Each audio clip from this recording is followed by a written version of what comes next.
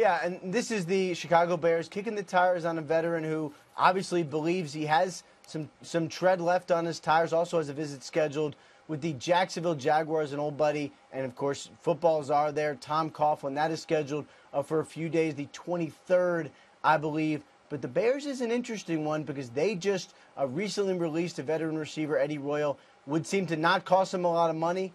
They do have an opportunity there, a receiver. We'll see if he makes that out of Chicago with a contract or if he's going to